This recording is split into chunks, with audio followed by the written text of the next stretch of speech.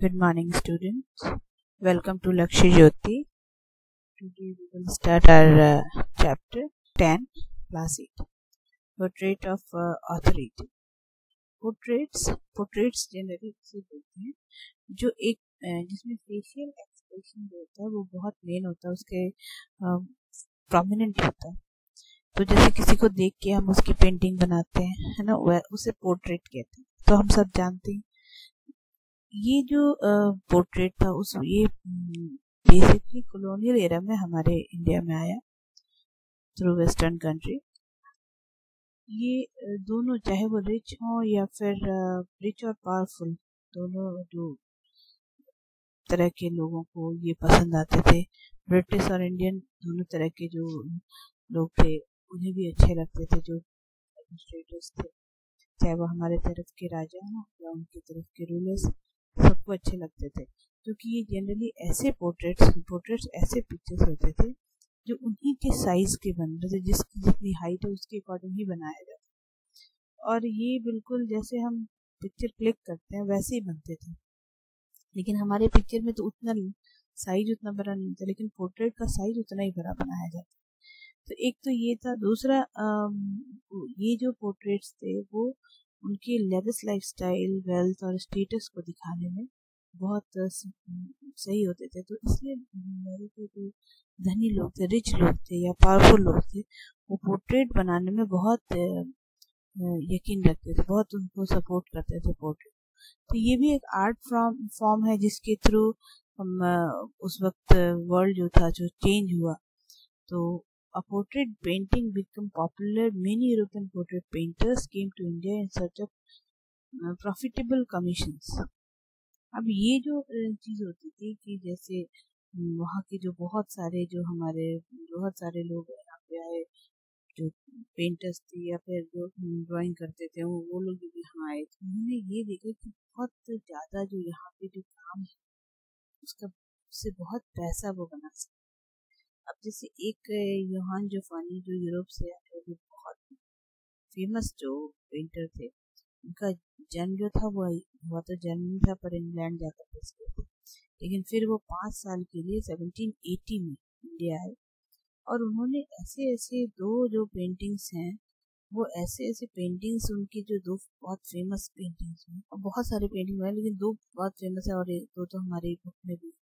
तो जैसे इसमें आप देख सकते हैं कि कैसे नौकर और उस वक्त के लोग जो थे कैसे बहुत बड़े से लोन में रहते थे। उनका देखो, ये लोन जो घर के आगे जो ऐसे इस तरह का जो होता है एरिया जहाँ पे ट्रीज लगे हुए हैं, यहाँ पे ये देखो, यहाँ पे इनका घर है और ये इतने सारी जगह में ये घूम सकते हैं। और ये यहाँ पे देखो एक इंडियन लड़की है जो उसका बैग होल्ड करके।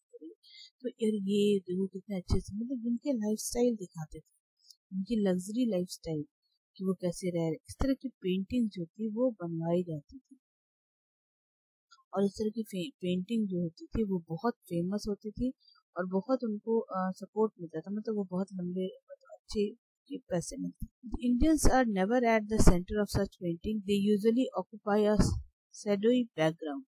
ये जो बैकग्राउंड जो दिया हुआ है, जनरली इंडियंस जो पेंटिंग आप देखोगे वो ऐसे नहीं होते। हमारे यहाँ पोर्ट्रेट्स भी बनते हैं, वो फेस की बनती है या फिर उनका स्टाइल थोड़ा इंडियन स्टाइल होता है उनका। लेकिन ये उस वक्त के जो पेंटर्स थे उन्होंने बैकग्राउंड जो है इस पोर्ट्रेट का उसे कॉपी किया। फिर दूसरी अगर पेंटिंग देखें तो ये भी जोफानी के द्वारा ही बनाया गया है। वो जनरली ये दिखाते थे कि अब जैसे नेक्स्ट जो पेंटिंग है उसमें भी ये दिखाया गया है कि कैसे ये कोलकाता के ऑरियल और डैशवुड परिवारों का चित्र है, और थॉमस डैशवुड का विवाह सॉलिड लूजिया ऑरियल्स से हुआ था।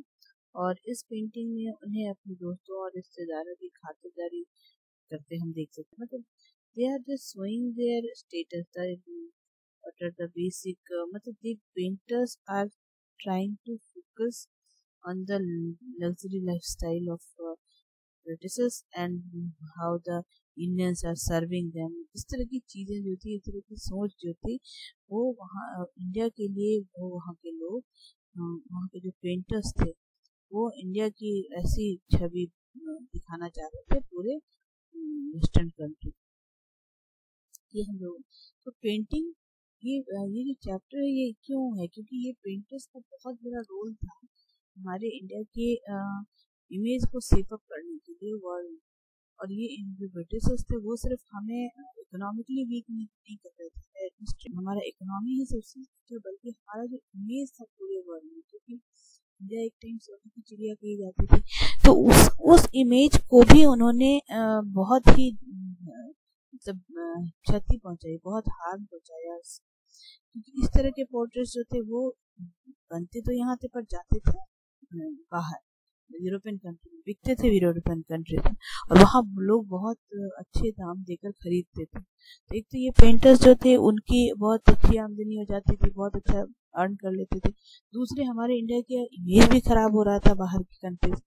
तो इस तरह से ये पेंटिंग जो थी वो उन्होंने कॉलोनियल रूल को इंडिया में एस्टैब्लिश करने में, इन्होंने सस्टेन करने में बहुत सपोर्ट किया था। इसलिए अभी जो हम ये देखते कि पेंटिंग सिर्फ पेंटिंग्स नहीं, इन्होंने ये पेंटर्स भी एक तरह से हम लोगों को बहुत, हमारे इमेज को बहुत खराब किया। ठीक है, many of Indian Nawab to begin commissioning imposing oil paint portraits by European paint। बहुत से ऐसे नवाब, जो बहुत से ऐसे लोग हैं जो वहाँ उस वक्त जो नवाब थे, जैसे ये मोहम्मद अली खान है ना, इन्होंने ये जो पेंटिंग है ये नवाब मोहम्मद अली खान की पेंटिंग है, इन्होंने भी बनवाया। बहुत से ऐसे नवाब होते थे उस पर, क्योंकि उसके पहले मुगल एम्पायर थे, तो मुगल्स के बहुत सारे ऐसे नवाब थे, बहुत सारे ऐसे एडमिनिस्ट्रेटर्स थे जो बहुत रिच थे। तो ये जो नवाब थे इन्होंने बहुत मतलब इन्होंने अपनी पेंटिंग बनवाई, पोर्ट्रेट बनवाई। फिर हालांकि इनका सब कुछ जो छीन लिया गया था वो ब्रिटिशर्स ने सीज कर लिए थे, उनके पावर्स और ये सब कुछ, लेकिन फिर भी ये पेंटिंग के थ्रू अपने आप को एक मतलब दिखा सकते थे आगे की। इस तरह की चीजें जो थी, एक शो ऑफ करने की चीज होती है, पेंटिंग्स के थ्रू वो अपने आप को दिलासा दे सकते थे कि हाँ मतलब अपनी लग्जरी लाइफ और इस तरह की इमेज में। तो इस तरह के जो नवाब थे उन्होंने भी अपनी ऐसी पेंटिंग्स जो थी वो बनवाई, और इससे पेंटर्स जो थे वो उन्हें बहुत फायदा होता था, पैसे मिलते थे, क्योंकि इन पेंटिंग्स की demand European painting history. There was a third category of imperial art called history paint. तो पहला जो हमारा था वो क्या था, ऑयल पेंटिंग। सेकंड तो हमारा था वो था पोर्ट्रेट, और थर्ड जो हमारा था वो हिस्ट्री पेंटिंग। तो जब भी आप आंसर करोगे इफेक्ट ऑफ द पेंटिंग, तो आप इसको कैटेगरीज में बांट सकते हैं। पहला तो आप लिखेंगे ऑयल पेंटिंग, सेकंड पोर्ट्रेट, और third painting history. So there was a third category of imperial art called history painting। अब हिस्ट्री पेंटिंग हमें नाम से ही पता है, हिस्ट्री प्लस पेंटिंग, मतलब ऐसी पेंटिंग जो हिस्ट्री पे बेस्ड। तो आप हम सबको पता है कि ब्रिटिशर्स जो थे वो 200 साल तक रूल थे। तो 18th सेंचुरी की जो पेंटिंग्स थी वो 19th सेंचुरी के लिए क्या थी, हिस्ट्री वाली पेंटिंग थी, बीते हुए पेंटिंग। तो उसे बहुत अप्रिशिएट किया जाता था, और उस पेंटिंग्स में पेंटर्स जो थे उन्होंने ये दिखाया कि British public favourable image of उन्होंने ब्रिटिश पब्लिक को दिखाया favourable image of British actions in India, ताकि वहाँ के जो लोग हैं वो वहाँ की कम्युनिटी के बारे में अच्छा सोचें। तो ये these paintings once again celebrated the British, their power, their victories, their supremacy. One of the first of these history paintings was produced by Francis Hayman in 1762 and placed on the public display in the Vauxhall Garden in the London। तो इस तरह की जो paintings बहुत ज़्यादा जो थी वो बहुत मतलब वहाँ के लोग को दिखाने के लिए पब्लिकली डिस्प्ले की गई थी, ताकि दिखाया जा सके कि ताकि वहाँ कहीं क्यों ये सब, आप इसके हिडन मीनिंग समझने की कोशिश करो कि क्यों ये सब दिखाया जाता था। ये सब दिखाया सिर्फ इसलिए जाता था कि वो समझ सके ये लोग कि भाई इस तरह की पेंटिंग्स के थ्रू कि वहाँ के जो लोग हैं, वेस्टर्न वर्ल्ड के लोग हैं, वो वहाँ के लोगों के दिमाग को शेप अप कर सकें कि भाई आप जो है जो इंडियंस से बहुत बेहतर हैं, आपकी सोच देखिए, क्योंकि हम रूल कर रहे हैं वहाँ पे। तो एक वहाँ की जो सुपियोरिटी होती है वो उन्हें मिल सके, वहाँ के लोगों के दिमाग में एक सुपियोरिटी अच्छी फीलिंग आ सके, और सिर्फ अच्छी नहीं सुपियोरिटी भी होती। और दूसरा हमारी इमेज भी खराब हो जाए कि भाई ये लोग तो बहुत पिछड़े हुए टाइप के, इन्हें तो कुछ नहीं आता है, ये लोग बहुत मॉडर्न नहीं है, ये लोग, हम इन्हें मॉडर्न कर रहे हैं, हम इनके अच्छे के लिए कर रहे हैं। जबकि जो एक्चुअल बात थी वो बिल्कुल अलग थी। वो तो हमें इकोनॉमिकली वीक कर रहे थे, एडमिनिस्ट्रेटिव तरह से वीक कर रहे थे। हमारे पेंटिंग को, जो हमारा स्टाइल था उसको हाफ करके अपनी चीजें हमारे ऊपर इम्पोज कर रहे थे, क्योंकि हमें तो वो सब चीजें आती नहीं थी, तो will take time to learn. तो सीखना तो एक प्रोसेस है। तो उस वजह से ये जो थे, अब जैसे ये पेंटिंग बनाई गई, Lord Clive meeting Mir Jafar Nawab of Murshidabad, ठीक है, इन्होंने ये पेंटिंग बनाई। इस पेंटिंग में Lord Clive meeting Mir Jafar Nawab of Murshidabad after the battle of Plassey, painted bye Francis Henry, ठीक है। इसमें आप देख रहे हो कि कैसे ये जीत का जश्न तो मनाया जा रहा है। जीत का जश्न तो हम नहीं कह सकते, पर प्लासी के वॉर के बाद क्या हुआ, ये देखो, ये जो है ये ब्रिटिशर्स हैं, और ये देखो मीर जाफर है, ये कैसे इनको सलाम कर रहा है, कैसे इनको वेलकम कर रहा है कि भाई मैं हार गया हूँ, मुझे मैं आपको वेलकम कर रहा हूँ, और ये कैसे ये फ्लैग दिखा रहा है। इस तरह पहले न्यूज जैसे एक तरह का ये हिस्ट्री थी उस वक्त जब ये पेंटिंग बनी, और ये इस पेंटिंग को बाद में जब बना के ये दिखाना, और ये पेंटिंग बना के दिखाना कि भाई देखो कैसे युद्ध हुआ, और उसमें कैसे इंडियन जो रूलर्स थे वो कैसे हार गए, और कैसे वो बाद में झुक कर उन्हें सलाम करने, देखो ये झुका हुआ एक, और ये कैसे मतलब खड़ा है बिल्कुल तन। तो इस तरह की चीजें जो है ना, बॉडी लैंग्वेज है पेंटिंग में बहुत इफेक्ट करती है। ये इनका घोड़ा जो है वो कैसे, देखो सब किस तरह से, ये हाथी घोड़े सब हैं, लेकिन ये फिर भी हार गए, क्योंकि तो ये बताता है कि यहाँ के जो, तो इस तरह की सोच जो थी वहाँ के लोगों को के दिमाग में, इस तरह की सोच इंडियंस के बारे में डालने की कि ये लोग बिल्कुल सही नहीं है और ये बहुत पिछड़े हुए टाइप की। तो इस तरह से ब्रिटेन जो था अपने आप को अच्छा प्रूव करने के लिए पेंटर्स का सहारा, ठीक है, ये पेंटिंग इसीलिए बनाई गई और पब्लिकली डिस्प्ले की गई जो London. It was a victory von through conspiracy, and the trailer Mir Jafar was awarded the title of Nabab. In this painting, he meant the act of aggression and conquest is not depicted. It shows Lord Clive being welcomed by Mir Jafar and his troops after the Battle of Plassey. तो हम सबको पता है battle of Plassey में कैसे मीर जाफर की इसके वजह से, कॉन्स्पिरेसी की वजह से वो कैसे प्लासी का युद्ध जो था हम लोग हार गए थे। लेकिन ये सब नहीं दिखाते, ये सब दिखा रहे हैं कि ये वही जीत गया और मीर जाफर वेलकम कर गए, ये उनकी सुपीरियरिटी दिखाते हैं। तो इस तरह से शेपअप होता है दिमाग वहाँ के लोगों को, ये लोग बहुत अच्छे।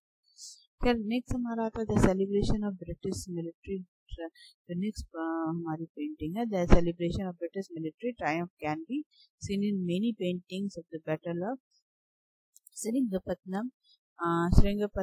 Tipu Sultan of Mysore, as you know, was one of the most powerful enemy of the British. He was finally defeated in 1799 at the famous Battle of Seringapatam.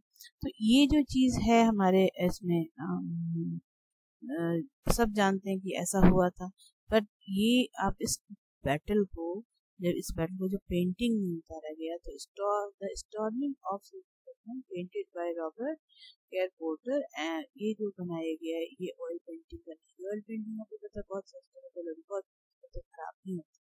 तो इस तरह की चीजें जो थी वो बनाई गई थी कि ये पेंटिंग, और इस पेंटिंग में देखने से हमें पता चलता कैसे जो जाफर टीपू सुल्तान है ना, उन्होंने, ये आप देख रहे हो अंग्रेज किले के चारों ओर फैली हुई है, और टीपू सुल्तान के सिपाहियों को टुकड़े टुकड़े कर रहे हैं और दीवारें बांध रहे हैं, टीपू किले के ऊपर फहरा रहा है।